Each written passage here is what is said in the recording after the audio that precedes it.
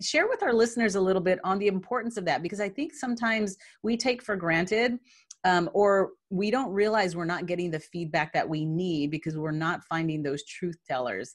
So talk a little bit about that and what, how you figured out or learned that you needed to kind of proactively seek that out. Yeah, so I'll say it took a little while for me to learn that, and I probably stumbled along the way through it.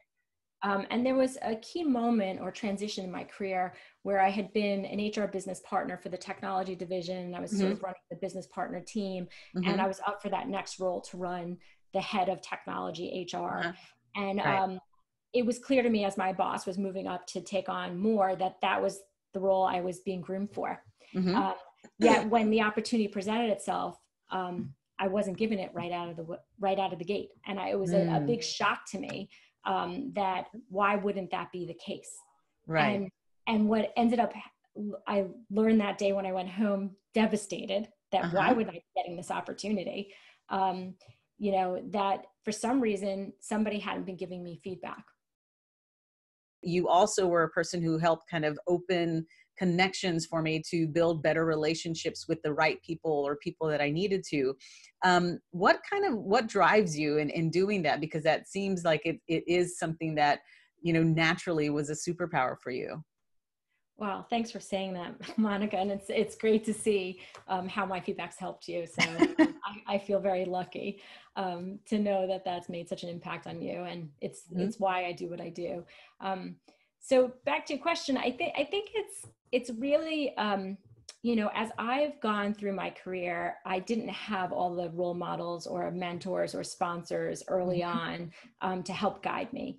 And as I struggled and tripped and fall, through all of those different moments, I realized that that learning had to be passed on to others. And it was sort of incumbent on me to help, especially women who don't get as much feedback as men, those nuggets of things that will help unlock them. Right.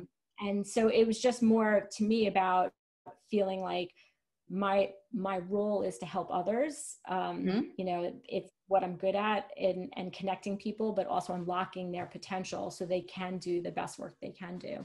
And it's just magical to watch when somebody like you was able to sing and connect with a bunch of people that you didn't connect with before. And that opened up so many pathways for you. What helped you gain access to those influential leaders, mentors, sponsors? Because I get that question a lot from, our clients, our women, our listeners who say, how do I find those influential leaders, or how do I even, build a relationship? What are the things that you did to kind of seek that out? Yeah, so I don't think I actually went on sort of like a journey to find these people. I think you find them through the work you do. And every step of the way, whether it was working in the technology division or working in the operations division, or then running some of the federation teams, or even in the investment management division in Goldman, each step of the way, and then even going to Apple and all these other places, you make relationships with people because of doing work together or delivering something for someone or helping somebody through a difficult time. And those relationships, what I find with a lot of people is they just see them at that face value. And what you have to do is take it to the next step. And, when you help somebody, ask for help, or ask someone for advice, or see where you can actually start to form a relationship more than just the work product that you're dealing with at that moment.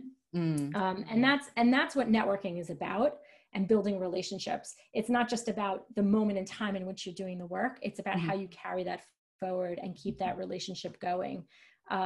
And what you find in many cases is that in the beginning, the relationship might be you doing some work for somebody else, and then they're benefiting. And then later it kind of turns around where they need help, and they'll ask you for it and you help them. And then you ask for help and they help you, and just becomes sort of like a bi-directional relationship. And that moves forward with you. One of the things I hear all the time from our women is they struggle with asking for help, because they feel like when they ask for help, it makes them seem like they may be inadequate or not, up for the job or the task. How did you get past that fear, or how did you shift that mindset? Because, like you said, you build some of these relationships by just asking for help. I don't think there's like a magic bullet here. Yeah. I wish I could say, here's how you do it in the 3-step process.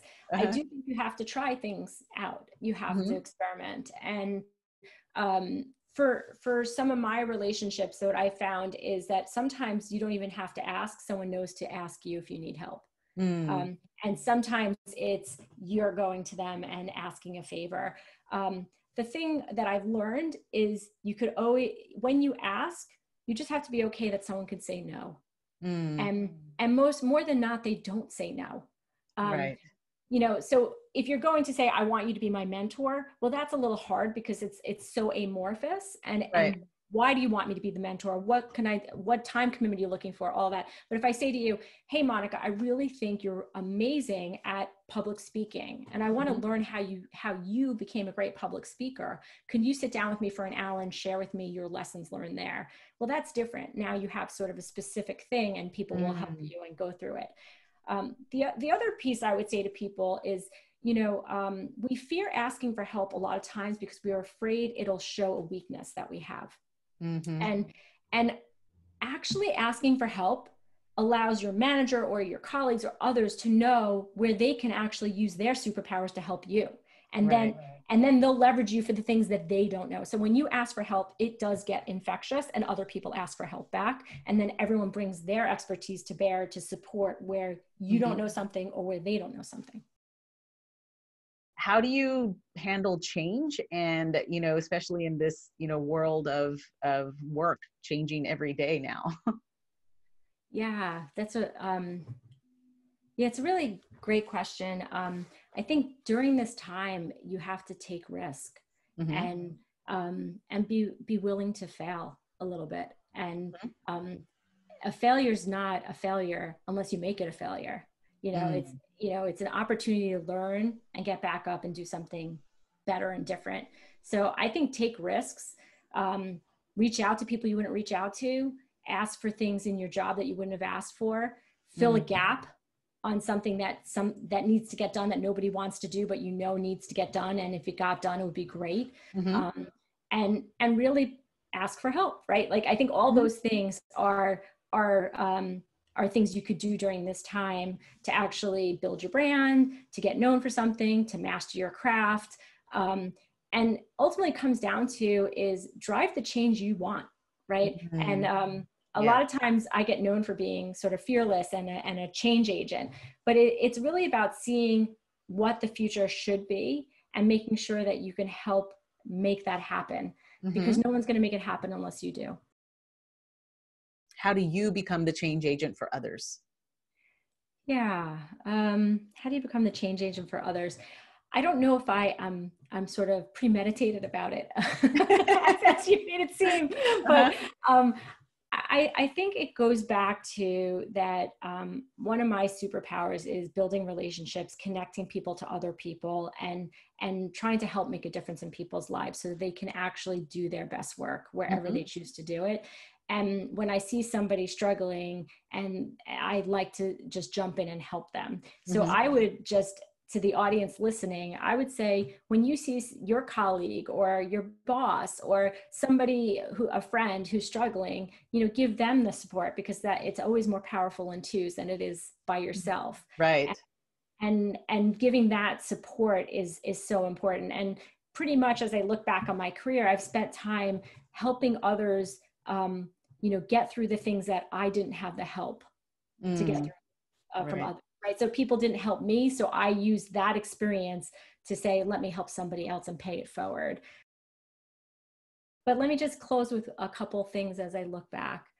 As you think about your career, think about it's never going to be a straight path, that taking a different path than you expected is never bad. And you're always faced with maybe 2 choices or maybe 3, and you're worried that what the opportunity cost of the others. Don't think about that. Just take the path that you choose and do it really well. Master that craft. Fill the gaps that nobody else is willing to fill. be open to that feedback and ask for it and give it to others, and then take those risks and drive the change that you seek. And if you do those things, you'll look back on your career and you'll say, wow, I've made a difference in the lives of the people that I worked with and also for myself.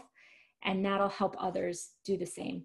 So that's what I hope people take away from this, is that it's so important to continue to build those relationships, keep those relationships live no matter where you go or what you do, and then help connect people so that they get that next best opportunity.